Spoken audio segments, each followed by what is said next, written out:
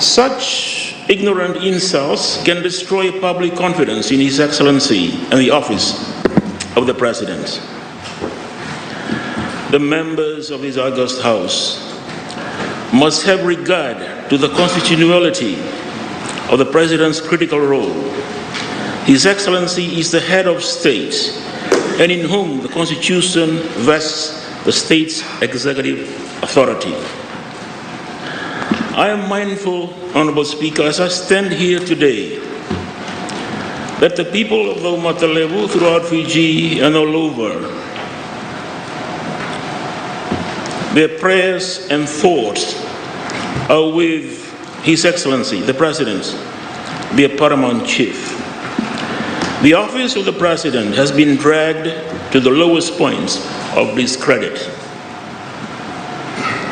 What is graver is that His Excellency does not have the right to respond to these unmeritorious and offensive words uttered against him and the office of the President in Parliament.